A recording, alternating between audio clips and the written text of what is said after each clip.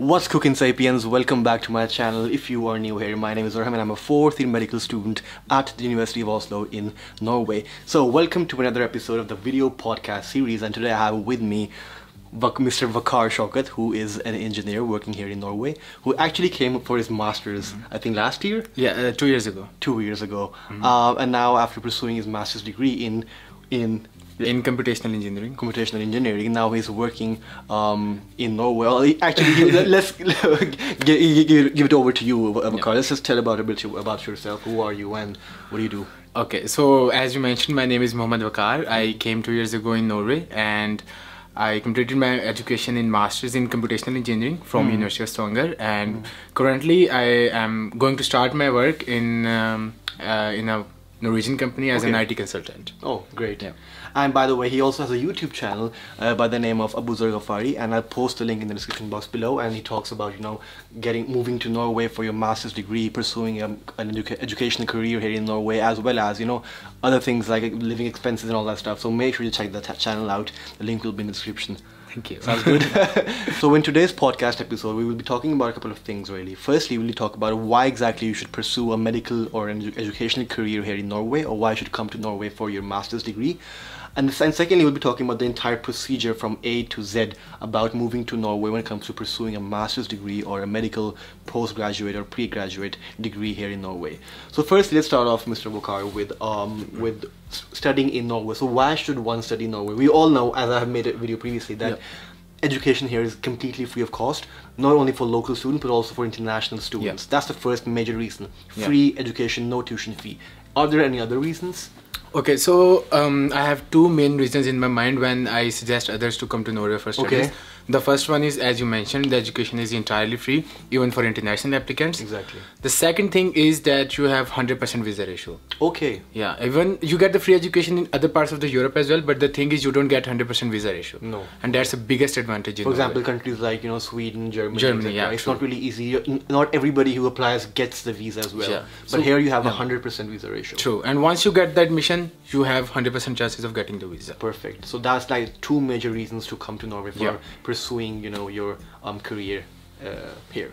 All right, and now let's move on to, you know, the major part of how exactly are you supposed to come from countries like, you know, like Asian countries like Pakistan or India or, you know, any other African countries to Norway. So firstly, let's start off with like where you start the procedure if you want to pursue a master's degree here in Norway. The first step is the easiest way to come to Norway is through student visa. Okay. That is the easiest way. As you mentioned that there is a 100% master's visa ratio in Norway. Okay. So that is the easiest way, and to follow that path is very simple and very easy. Let me begin with it. The first step in the process is you have to shortlist the universities. University, okay. Yeah, and that you have to do through studyinnorway.no. This is a website that you go through, and you apply the relevant filters, like you want to do masters and your field of education, and then you get all the courses and the universities that are offering those courses. You will get the entire list, and I will post the link to all these websites in the description box below as well. And then once you get those courses, you go to the official website just to double check that everything is there and what are the requirements and what you have to do before you apply for the program. So you go to like, so cause firstly you go open up the website studyinnorway.no, and under that you search whatever, in which degree you want to pursue your master's, right? For example, let's say if you are a, you know, like a medical doctor from Pakistan, then, you know, the easiest way to come to Norway is by applying to a master's degree. Now here's the tricky part, you know, Waqar. The thing is that if you know, in Pakistan we have like MBBS. And or I think that's the same case in India as well. And then you do your masters, which is like your postgraduate masters, which is like a sort of a specialization in your degree. But that's not how it works here in Europe. Here we have a 6-year degree, which is like one MD degree, and after that you just straight away start your specialization. There is no like masters and, you know, MBBS. So there's one MD degree. And the easiest way, as you already mentioned, for like you know, medical doctors or for students who want to study medicine or who have done a bachelor's is to come to Norway by applying a master's degree, let's say in neuroscience or in molecular medicines, in microbiology, or whatever that may be, something related to, like, you know, the medical field. Apply for the master's program, and you will find the list of all these master's programs on the Study in Norway website. True. And once you get all these courses, there is just one single website that you have to go through and apply for your application, and that website is Soknar's Web. Sogna's Web. Yeah, Sogna's Web. You go to that website, you choose the university you want to apply, and you re-register for every university you want to apply. Okay. Okay, and then I think it's very important to mention that the deadline for all the universities is starting from mid of October till the first week of December. Till the first week. So mid-October to the first week of December. All right. But also, like when you apply for, once you have, okay, let's say I want to move to Norway from India or Pakistan, and let's say I have chosen neuroscience, for example. Then I go to the to study in Norway, choose neuroscience. I go to the official website of the university, which is also linked on study in Norway. So I go to that official website, and then I can, they have actually listed the entire procedure on the website as well. You can see how to apply, and you find everything. But then if you want to apply, you go to the website called søknadsweb.no. Which will also be linked in the description box below. And over there, as you said, you go there and you register yourself. You choose the university first. You choose the university first. You want to apply for, then you register for that university, and then you log in with that registration, and then you apply for that university. Okay, and the tricky part is that for every separate university, you have to register a new time. On the same website. On the same website, you have to register every single time for a new university application. True. Okay. Once you have figured out which website is that and which university you want to apply that, now here comes the thing that which documents you need to apply. Which documents you need. Okay, the first and the foremost important document is you need to have your bachelor's transcript and master's, bachelor's transcript and degree with you. Okay. And also, not just the degree with you, you need to have it attested from the relevant higher education commission. Okay. So your bachelor's transcript and degree will be attested by Higher Education Commission, which is HEC in Pakistan, and also your matric and FSC or O levels or A levels, whatever you have done, will be attested by IBCC, which is the relevant board, whichever city you are in. And the same goes for, let's say, other countries as well. Whatever education you have completed in your country, bachelor's or whatever, you have to document that. So you need to have your degree, which is like attested by the university itself or by the commission, by the education commission, and then you have to submit that degree or while you are applying. True. And there is no way that you can apply without degree. There is no way. You have to have your degree. That's the first document. That's the first document. The next document is IELTS, and it's mandatory. You cannot apply without IELTS, no matter if you have done your education or bachelor's, whatever you have done in English. You have to apply with IELTS. And what's the minimum score you need for IELTS? That's a good question. The minimum score is 6.5. If you have 6, you can still have some places, but the recommended minimum 6 is 6.5. 6.5 for IELTS. So you need to have a proof of of the fact that you have completed your IELTS as well. IELTS. With 6.5 minimum. You can also do other English proficiency certificates like TOEFL, and there are many others, but that you have to check on the website which one is valid. And after that, you need to have your passport with you while you're applying. That's very important. So if you don't have your passport with you, make sure that you apply for one before you apply. Like a photocopy of a passport. Photocopy of a passport. And then the next document is CV, which is also very important. CV, yes. You need to have a CV. And here comes a very important question. That financial, No. The most question that I get is what is the format of a CV that students need. There is no specific format, guys. You can follow any format that you have, as long as it contains all the information that you want to put on the CV. And then the next important document is financial documents. That's, I think, important. Here's the tricky part. Even though education here is completely free, but you still have to document that you have enough resources in your home country that you can afford to live in another country. True. So even though no tuition fee, guys, but listen to this. You have to show that you have enough finances while you're applying for education. And the best thing is you don't have to send the money while you're applying. You don't have to transfer the money. You just have to document that you have enough money in your bank account. And you can use your bank statement, your father's, your siblings, or any of your cousin or relative or anyone. Any uncle or anybody. Anyone you don't know. But if it's not your bank statement, then you have to attach the letter of sponsorship with it. So that's, let's say if I am somebody's uncle and I'm sponsoring my nephew, let's say, to come to Norway, then I need to give him a letter of sponsorship that I am sponsoring his financial aid or whatever, and that will, you also have to attach that letter of sponsorship. And after letter of sponsorship, the most no, I wouldn't say that this is a required document, but the optional thing is letter of motivation. Some universities do require it, but most of the universities, at least when I applied, I didn't have to upload it. But I think it would be a good idea generally to to apply with the letter of motivation as well. Especially I think if you have studied medicine in your country, like MBBS or any other, or if you are a doctor, or if you want to study for medicine after completing some other bachelors in Pakistan and you want to come to Norway, I think fields like masters in neuroscience and masters in molecular biology or microbiology, these are quite competitive fields. A lot of other students are also applying from other countries as well. So I think a letter of motivation would be a good thing to have. It is generally. Very good. Yes. It is, especially if you have low GPA, then you can show your motivation why you want to have this place. Okay, and since you mentioned GPA, are there any GPA requirements from your bachelor's? That's a good question, because there is no specific requirement that you need to have 3 or 80% or 70%. Okay. So as long as there are, it depends on the competition, how many applicants are applying on a specific position. Okay. So there is no specific threshold. There's no specific threshold. Okay, perfect. Okay, and the next part is actually, about this. When you have applied with all these documents, you have submitted all the documents, you have done everything basically, and as you mentioned, the deadline is from like mid-October to first week of December.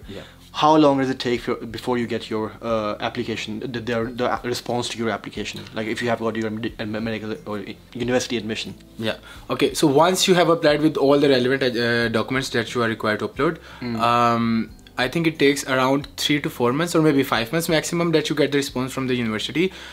So Norwegian universities tend to send you your admission letter if you are selected. They tend to send your admission letter by the end of April or May. Okay.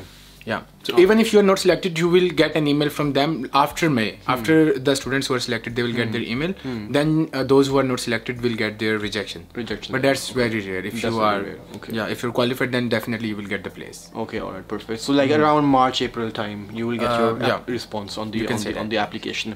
And once you have, let's say, gotten a yes from the university, once your admission is secured, then the next part is to start applying for your visa. Yeah. Tell us more about that. Okay, so visa process is very simple. It might seem like it's a very complicated process, like you have to go to a specific website to search for the program, then how to apply for visa, then how to apply for housing. But trust me, it's very simple, and smooth.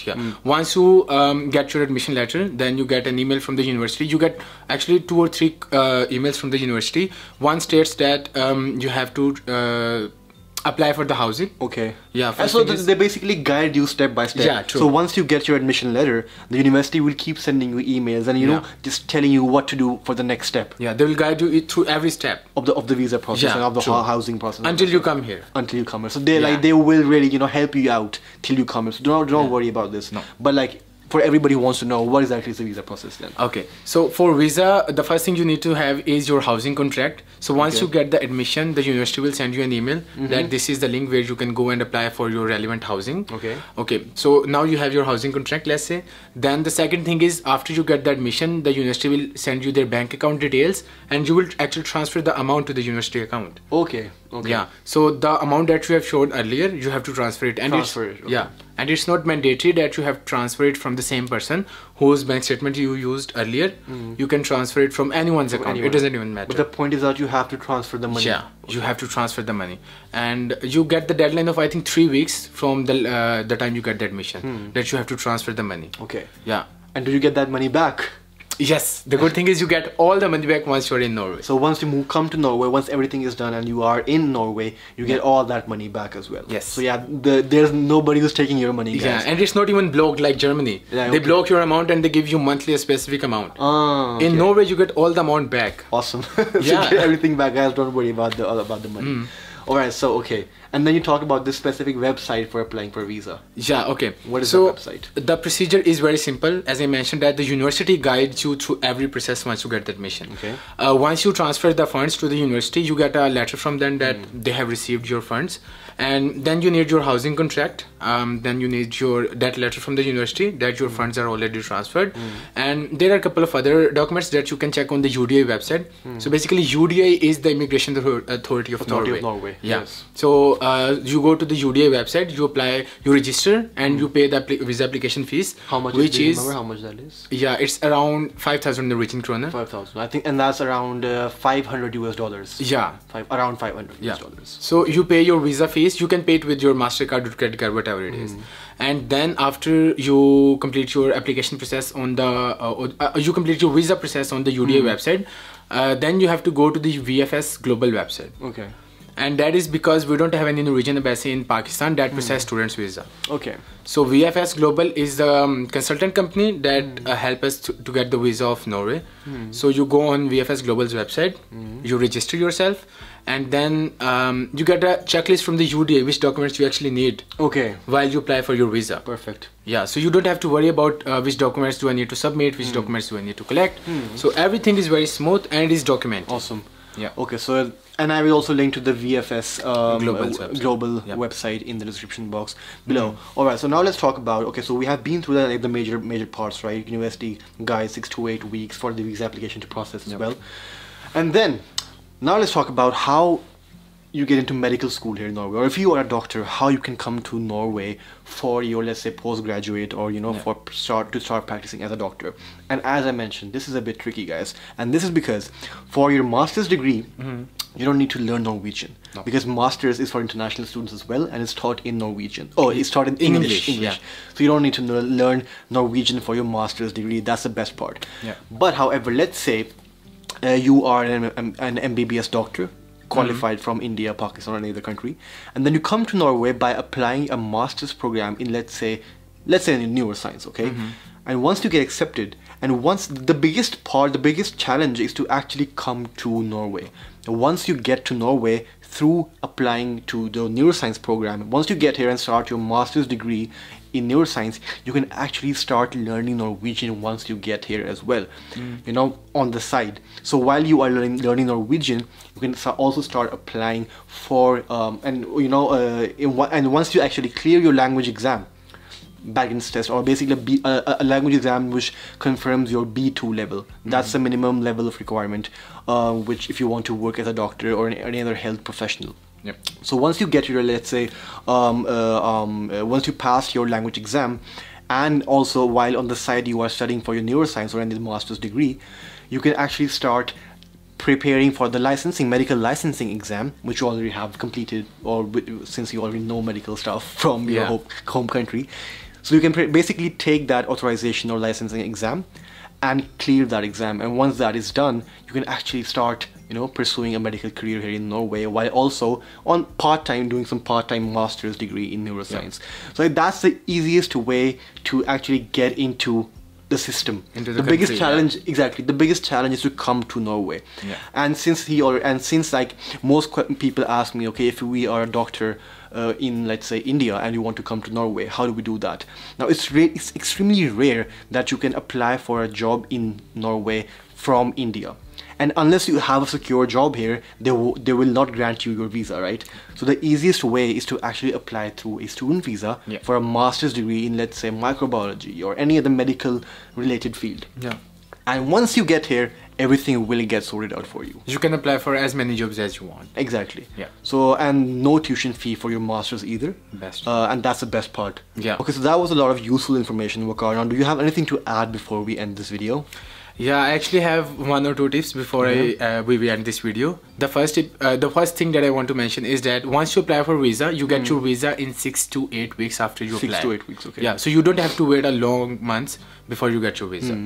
And the second important thing that I would like to mention here is that the entire process, starting from when you apply to Norway until you get to Norway, takes around 1 year. Okay. Because the application process starts in October or December, and then you come here for the semester that starts in August. All right. So it takes 1 year. Around 1 year. Okay. I think that's pretty fine as well. I mean, it may seem like a lot, but trust me, guys, it really isn't. It's much easier compared to other countries. As you already mentioned, the visa granting ratio is 100% for master's degree here in Norway. So yeah, do really consider applying to Norway when you're coming here. It's a great country, free education, welfare system, a lot of benefits. Yeah, true. So guys, I think that was it. And if you have any other further questions, kindly contact me on my email or my Instagram, and you can also contact him or watch his channel. He has a lot of useful tips for people who want to come to Norway for the studies, and you know, other detailed stuff about visa application if you have any further questions.